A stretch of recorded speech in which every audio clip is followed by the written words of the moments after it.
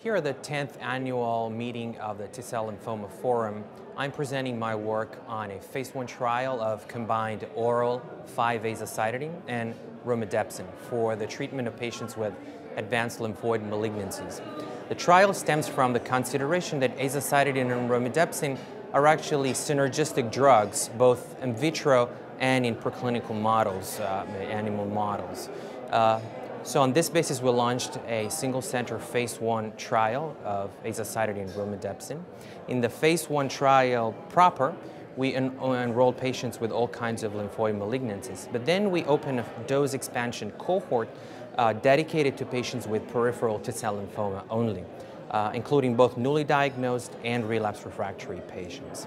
Concerning patient characteristics, among 33 patients, the median age was 54 years, a slight male predominance, and all lymphoma histologies were represented, although 40% of patients had peripheral T-cell lymphoma, including the dose expansion cohort.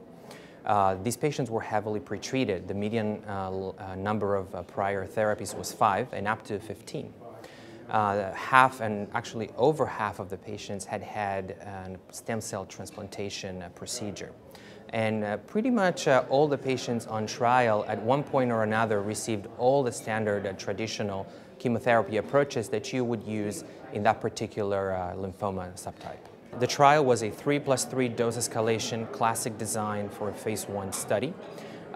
We started at azacitidine 100 milligrams a day for 2 weeks, combined with romidepsin administered on days 8 and 15 on a 21-day cycle. And then we gradually increased the dose intensity over 7 subsequent cohorts, allowing for more time for recovery by prolonging the duration of the cycle at the same time. So in terms of safety, the treatment was really well tolerated. We encountered some dose-limiting toxicities early on, which we felt were due to the short duration of the cycle. So we revisited the schedule, and instead of 21 days, we started at 28 days, going forward all the way up to cohort 7, where we used 35 days as a duration of the cycle. So the maximum administered dose was at cohort 7, where we encountered 3 dose-limiting toxicities. Most of them were cytopenias, thrombocytopenia, and neutropenia. In terms of grade 1 or 2 toxicities, the most common were nausea and vomiting, fatigue, and diarrhea. Nausea and vomiting were really only a problem in the early part of the study. When we adjusted the anti-nausea prophylactic therapy, nausea and vomiting were really no longer an issue.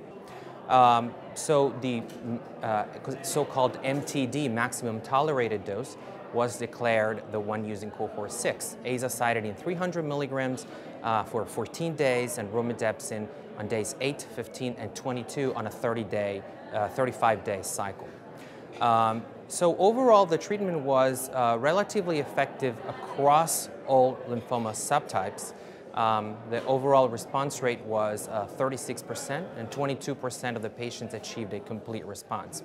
But what was striking in the trial was the pretty substantial difference in terms of response rate and complete response rate between patients with T-cell lymphoma or non-T-cell lymphoma.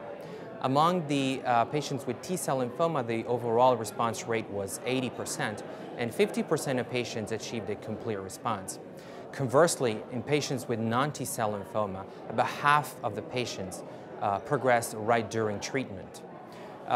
If you look at the tumor burden reduction on the waterfall plot, you can really appreciate how the responder population is enriched in T-cell lymphomas, and also how out of the 4 complete responders, 3 were T-cell lymphoma patients.